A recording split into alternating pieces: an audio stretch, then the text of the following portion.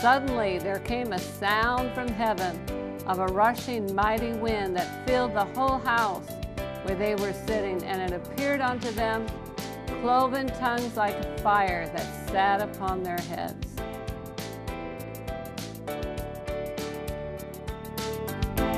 Hi, I'm Pastor Victoria Fury. Welcome to Times of Refreshing. I'm so happy that you're tuning in with these programs and learning the Word of God.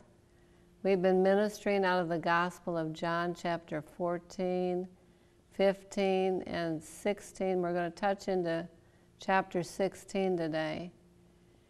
But I'd like to pray for you before we get started. So if you have a Bible, grab your Bible. And those that are watching for the very first time, I just want to welcome you to Times of Refreshing. And this message will be a blessing into your life personally. Father in heaven, I thank you for the viewing audience.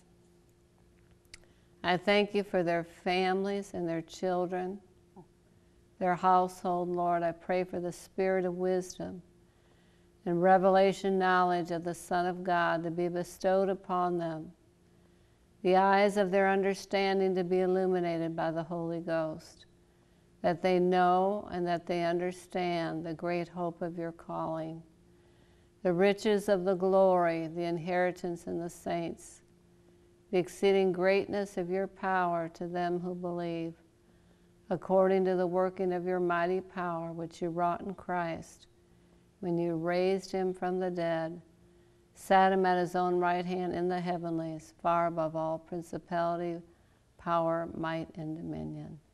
Holy Spirit, I thank you for illuminating the scriptures and giving understanding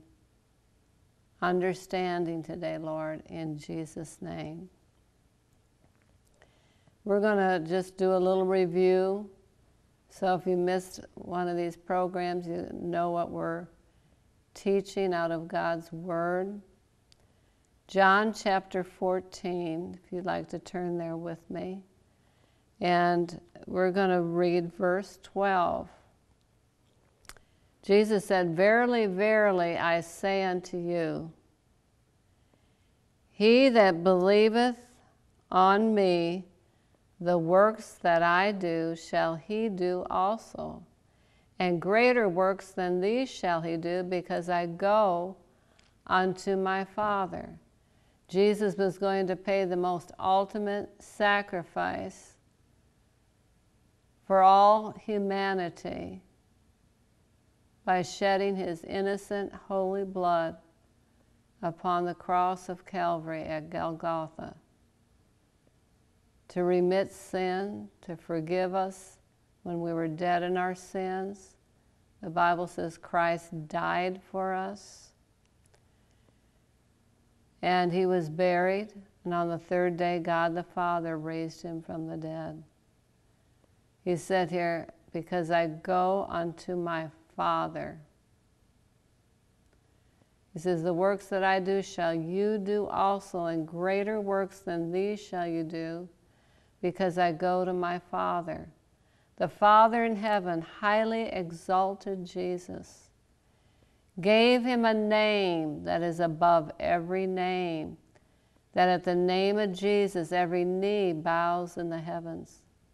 Every knee will bow upon the earth, and every knee will bow under the earth, and declare Jesus Christ is Lord, to the glory of God the Father. He said, because I go unto my Father. Those that do the works of Christ upon the earth are believers in Christ Jesus, baptized in the Holy Spirit of God, just like he was baptized in the third person of the Godhead at the River Jordan. And that's found in Matthew 3. When he met up with John the Baptist, the prophet John. The prophet John said, I'm not worthy to unloose your sandals, but Jesus said, I'm here to fulfill all righteousness. and he stepped into the water. He's given us an example and sign what we're to do. When we come to Christ, we believe on the Lord Jesus Christ. We're baptized in water to repentance, and then we're baptized into the Holy Spirit of God. Get baptized into the body of Christ. And so Jesus, when he came up out of the water, you can read it in Matthew chapter 3, that the heavens opened. There was an open heaven. The Father's voice distinctly spoke. Those that were there that day heard him speak. This is my beloved Son, in whom I'm well pleased.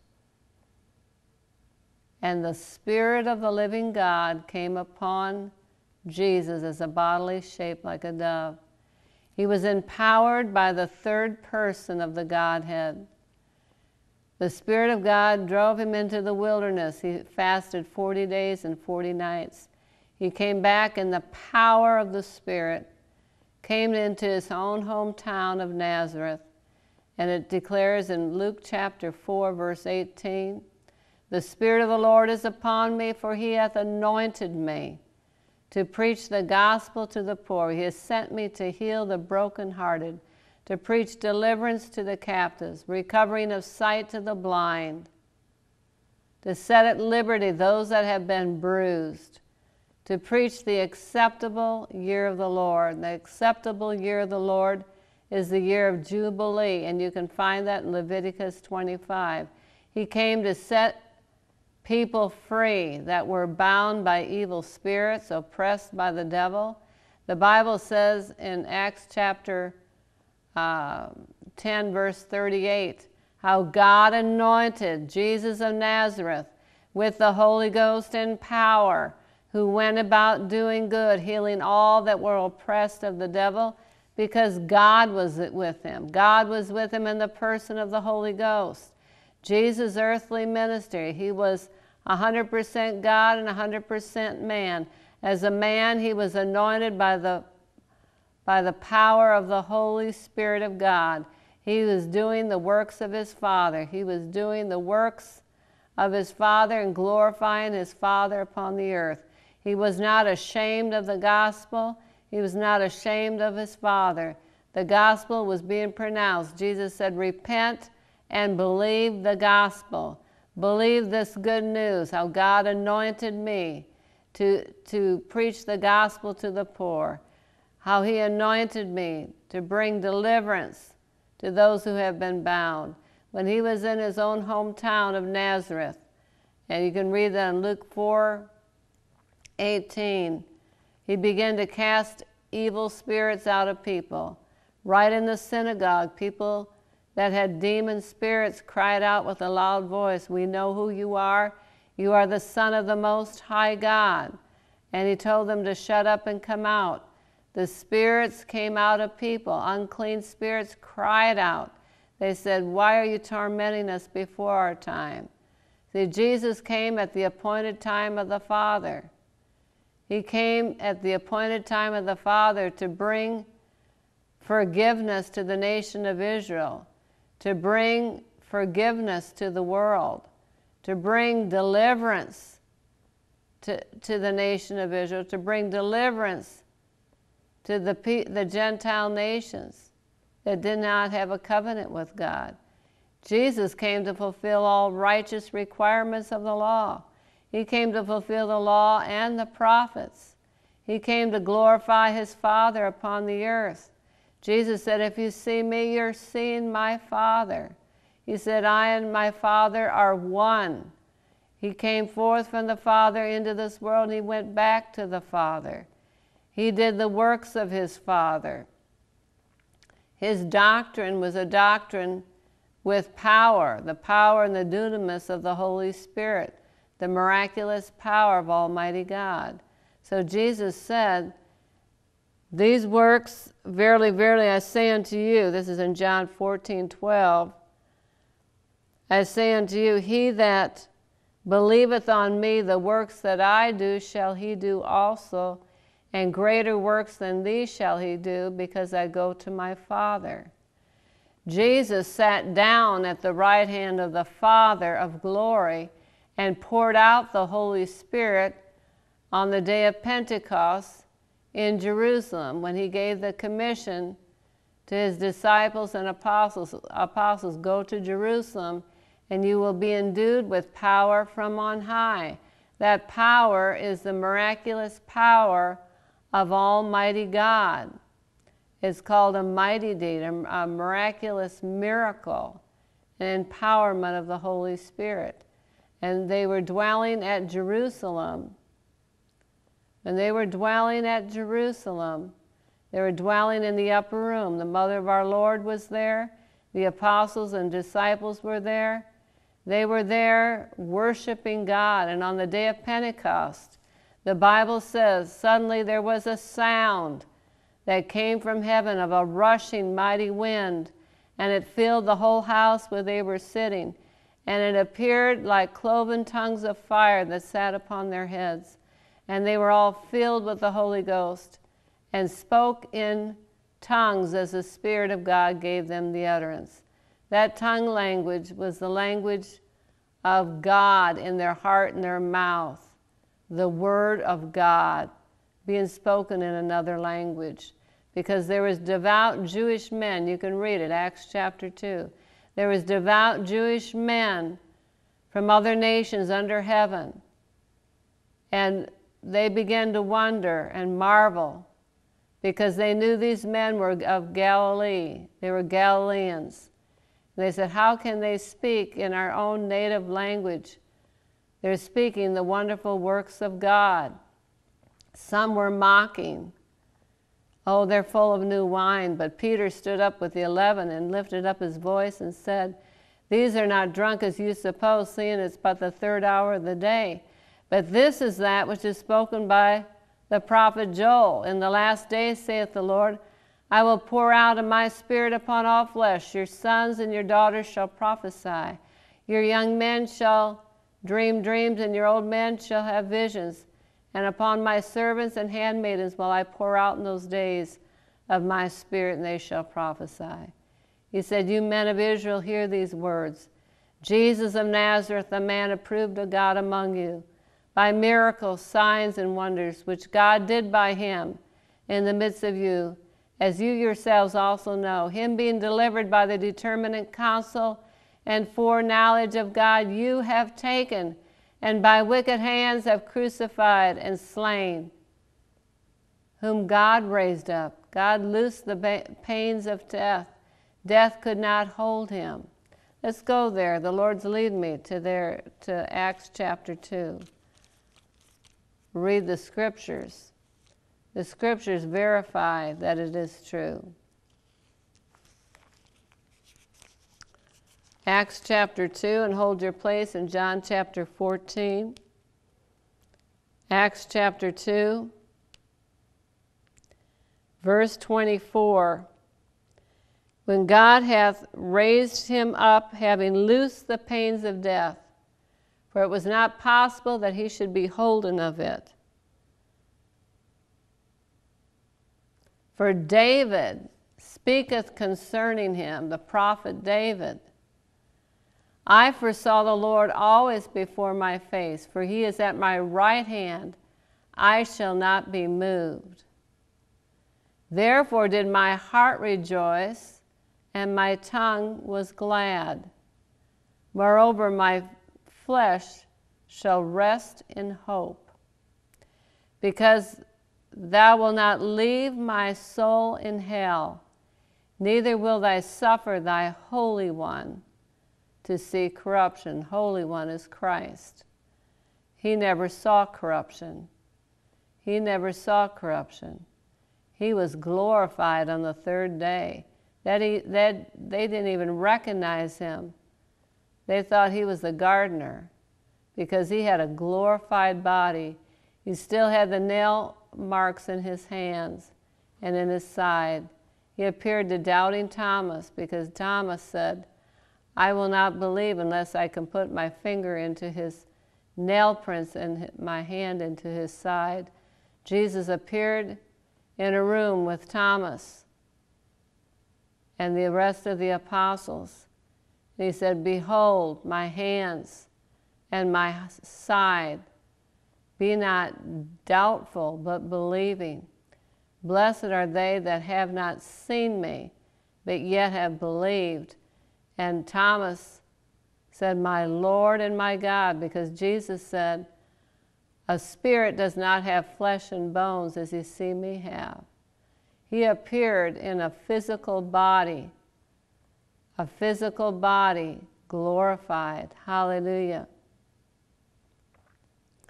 Verse 28, "Thou hast made known to me the ways of life," God speaking to the prophet David. "Thou shalt make me full of joy with thy countenance. Men and brethren, let me freely speak unto you of the patriarch David, who is both dead and buried, and his sepulchre is with us unto this day. Therefore, being a prophet, and knowing that God hath sworn with an oath to him, that of the fruit of his loins, according to the flesh, he would raise up Christ to sit on his throne. He, seeing this before, spoke of the resurrection of Christ." That's in verse 31. "That his soul was not left in hell, neither did his flesh see corruption." His body did not go to decay. His body was resurrected from the dead. Hallelujah. Verse 32, This Jesus, whom God hath raised up, whereof we all are witnesses." So they were eyewitnesses of his ministry, eyewitnesses of the works he did in his Father's name, eyewitnesses of the crucifixion, eyewitnesses of the resurrection, and him appearing to them for 40 days before he ascended to the Father. When he ascended to the Father, that's in Acts chapter 1, they were gazing up into heaven, and the angel said, "Why are you gazing into heaven? The same Jesus that's ascending is the same Jesus that's coming back." So he is at the right hand of the Father of glory, sat down in the power. All power has been given to Jesus in the heavens and the earth. Verse 33 of Acts chapter 2, "Therefore, being at the right hand of God, exalted, having received of the Father," notice that, having received of the Father the promise of the Holy Ghost, he has shed forth this which you now see and hear. Notice, there was evidence on the day of Pentecost. They saw it and they heard that sound, very distinct sound that came from heaven. It was the power of the Holy Ghost. The Bible says here in verse 33, "Therefore, being by the right hand of God exalted, having received of the Father the promise of the Holy Ghost, he has shed forth this which you now see and hear." For David is not ascended into the heavens, but he saith himself, "The Lord said to my Lord, Sit thou at my right hand till I make thy enemies thy footstool." Therefore let all the house of Israel know assuredly that God hath made that same Jesus, whom you crucified, both Lord and Christ. Now when they heard this, they were pricked in their heart, and said unto Peter and to the rest of the apostles, "Men and brethren, what shall we do?" Then Peter said unto them, "Repent and be baptized every one of you in the name of Jesus Christ, for the remission of your sins, And you shall receive the gift. Notice that. Underline it in your Bible. You shall receive the gift of the Holy Ghost. The Holy Ghost is called the gift. He's called the promise. He's called the Spirit of truth that proceedeth from the Father. We'll be going through all those scriptures in the Gospel of John. Verse 39, for the promise is unto you and to your children and to all that are far off, even as many as the Lord our God shall call. As many as the Lord our God shall call. That's why Jesus said, you have not chosen me, but I've chosen you and ordained you that you should go forth and bear much fruit, so shall you be my disciples. Bearing fruit is having your prayers answered. It's going directly to the Father, that the Father be glorified in His Son. The Bible says, and when many other words did they testify and exhort, saying, save yourselves from this untoward generation. Then they that gladly received His word were baptized, and the same day there were added unto the church, added unto them about 3,000 souls. That's the power of Almighty God. That's the Holy Spirit convicting the heart of those that were there that day. That's the convicting power of the Holy Spirit exposing the heart of sin and rebellion against God and pointing them and preaching through the heart of Apostle Peter to the nation of Israel. He was preaching Christ to them. He was preaching the crucifixion to him, about him, that he is now risen from the dead, and he has poured out now what you see and hear. That is the Holy Ghost. The Holy Ghost is the one that manifests the miracles and the healings, and he's called the Spirit of truth. He receives from Jesus and he shows it unto you. He's the one that bestows the gifts of the Spirit, the gift of prophecy, the gift of tongues and interpretation of tongues, the gift of the word of knowledge and the word of wisdom, the gifts of the discerning of spirits, the gift of faith, the gifts of healing and working of miracles. They all manifested in Jesus' ministry. It's called the works of my Father. If you go back to John 14, verse 12, verily I say unto you, he that believeth on me, the works that I do shall he do also. And greater works than these shall he do, because I go unto my Father. Jesus went to the Father and sat down at the right hand of the Father and poured out the Holy Ghost. And the Holy Ghost comes into a heart of a believer and empowers them with a miraculous power to go forth preaching the gospel with the Holy Spirit sent down from heaven, preaching Christ and Him crucified, preaching about the blood sacrifice of Christ, preaching about the resurrection of Christ, preaching there's only one way to the Father, and it's through His Son, Jesus Christ, preaching Jesus to the people, just like Philip. He preached to Samaria. He preached Christ unto them, and the power of the Holy Spirit was poured out in Samaria. Devils were cast out. People got healed. Even in Jerusalem, there was a revival in Jerusalem, all around about a regional revival.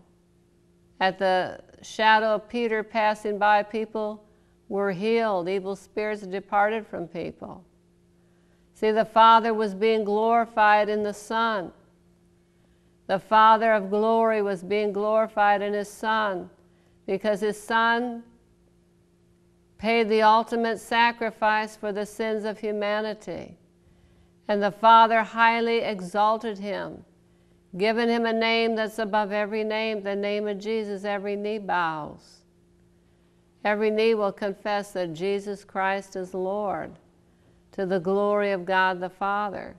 So to get your prayers answered, it's found in John chapter 14, verse 13. Jesus said, "And whatsoever you shall ask in my name," his name's the most powerful name in the universe. His name's above every name. "That will I do, that the Father may be glorified in the Son."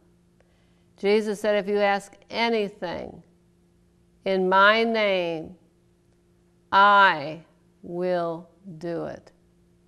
I will do it. Just like the woman with the issue of blood, she said within herself, if I but just touch the hem of his garment, I will be whole. She touched the hem of his garment. She came through the crowd, and Jesus said, who touched me? He felt the power leaving his presence. He turned about, and she was trembling. And she confessed that she touched him. He says that your faith has made you well. You know, your faith has to be in Christ and Christ alone. Because without faith, it's impossible to please him. He that cometh to God must believe that he is. He is a rewarder of them that diligently seek him. We come to the throne room of grace to obtain his mercy and to find help in the time of need. The Bible says he's the ever-present help. He's our ever-present help. He is our strengthener. All wisdom, all honor, and all glory comes from God. Who do we glory in? We glory in Christ. We glory in his cross. We glory in his resurrection. This can be the best day of your life by surrendering to Jesus Christ and him alone. And he will put in you a brand new heart. Thank you so much for watching Times of Refreshing. God bless you. Thank you.